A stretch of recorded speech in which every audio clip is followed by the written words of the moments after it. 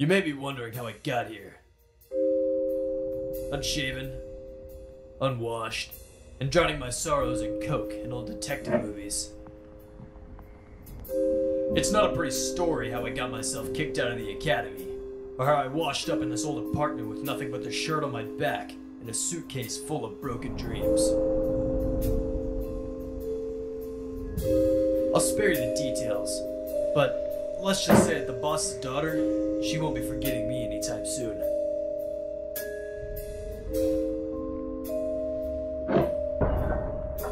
What was that? Anyways, I'm out of coke. It's a lucky thing I stuck up. And there goes that sound again. Maybe it was the warm glow of the detective show playing softly by the lazy boy. Or perhaps the soft pitter-patter of the rain against the window, but something felt rather peculiar about all this.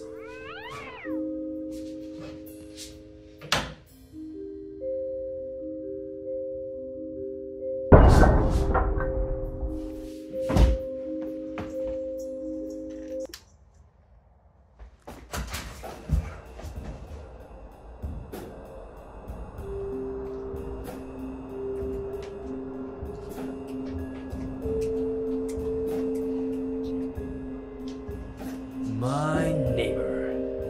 We've never met, but they may be up to something suspicious.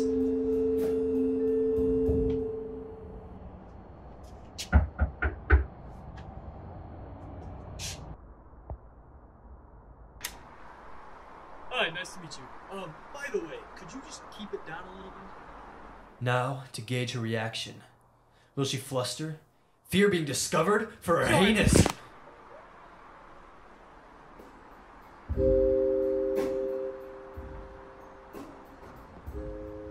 The interaction with my neighbor was strange, and I was left with a bad feeling in my gut.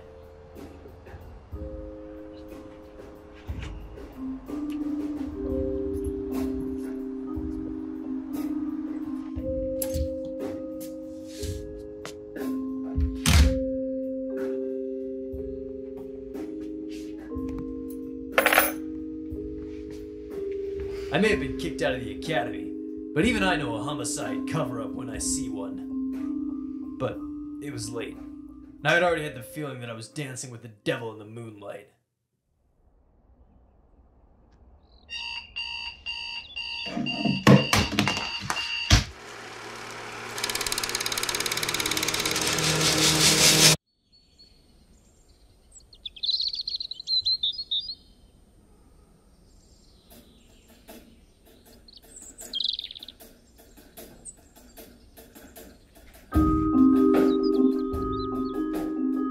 I needed to get back to the station, but I also knew they probably wouldn't be welcoming me back with open arms after what I did.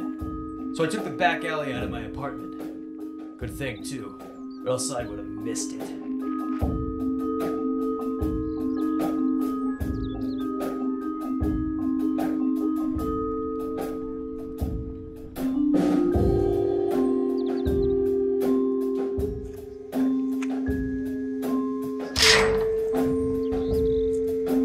Goodness, died in here. For who?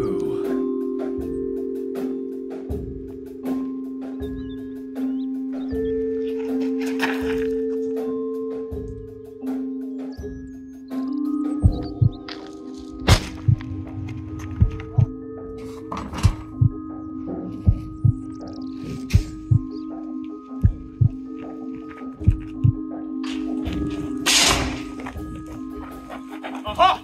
I knew it! All like you thought you could get away with murder, but no! I can't. She was beautiful. They say it's the pretty ones that get you, but how could I have known? It was too late for me now. I had to close this case or it was going to close me. Did you hear me? Yeah, wait. What did you say? I was asking if you were okay and why you were accusing me of murder. But you are. I mean, you did. And your evidence is? Well, You see, last night, I heard all this screaming. Then what sounded like a body being dragged across my ceiling. And then, this morning, I saw you dragging a body bag. Well, there it is. Who's in the bag?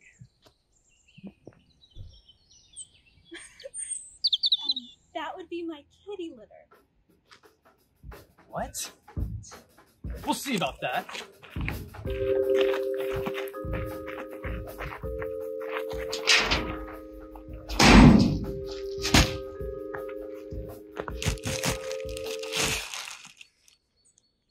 What? No. No. I think I know what's going on here. So, you see, I'm in ownership of about 1 million cats. I'm not following. Well, those screams you heard last night, Wallace, he gets a little grumpy when I step on his tail, understandably. And Wallace is... A cat. And the dragging? Once again, kitty litter. Go through a lot of the stuff. Listen, I feel really bad about all this. Might I take you out to coffee sometime? Yeah, of course. It's kind of starting to rain right now. But I actually know of a really cool cat cafe down the street.